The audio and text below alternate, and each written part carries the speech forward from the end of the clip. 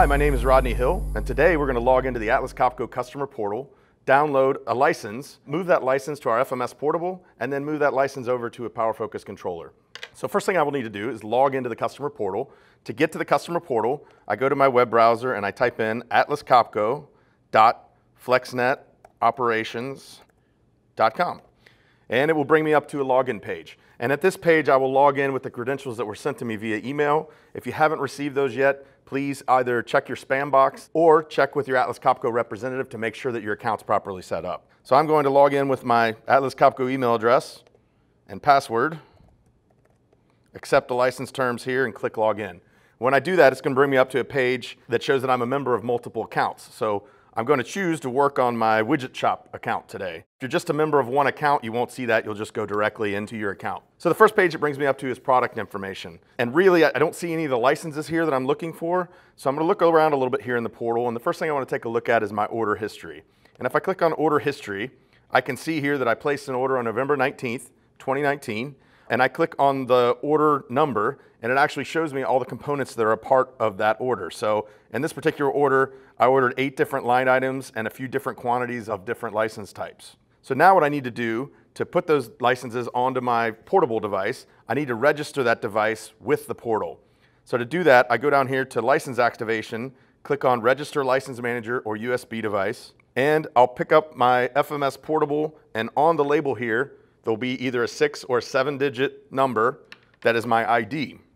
So I will type in the ID of my device, which is 1590091, and I can see up here at the top that I need to change my ID type to publisher defined and my type to USB device.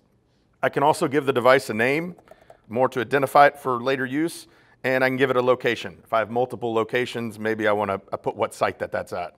So I'll create the device, and it's going to bring me to a screen now where it shows my device. And if I look down here for features, it tells me that no features are currently mapped. So I will click on Map Features to map some features to this device. And as I do that, I will see a list that should look much like what was in our order. I have all the things that I purchased in my order, and now I can add these licenses to my device. So I have 5 licenses of the process control here on the first line. I'm going to choose to add 2 of those to this device. I'll add 2 critical control, I can add a soft PLC, and I'll add a low reaction strategy license. So I click Map Features, and it will take me back to my device screen where it will show me that my license is not yet generated. And I see here, I have the 4 items that I moved to the device, and it says license not generated as my status. So now I will click on Download Capability Response, and it will ask me to download a file, and this will automatically download into my Downloads folder. So I will save this file, and you can see I've done this before, so I'm just going to remove my old file. You can do this over and over. Just make sure you use the most recent file. Now I'll take my FMS portable and put that device into the computer. It will show up as another drive on your computer. On mine, it happens to be the D drive, and right now it's absolutely empty. There's nothing on it, and that's good. So I'll go back here to my downloads folder where I downloaded the file, and I'm going to right-click, click copy, and then bring it over to the other window here and paste it right onto the root level of this device. Don't put it on a folder, right on the root level so the controller knows where to find it. So I'm done here, so I will eject this device. So now that I've moved my license over to the FMS portable device, I'll remove the device from my PC. I'll come over here and connect this to the PowerFocus 6000 controller using the USB port on the front. And as I do that, a dialog will pop up on the controller, and I'll take you through that, and we'll add some licenses to the controller.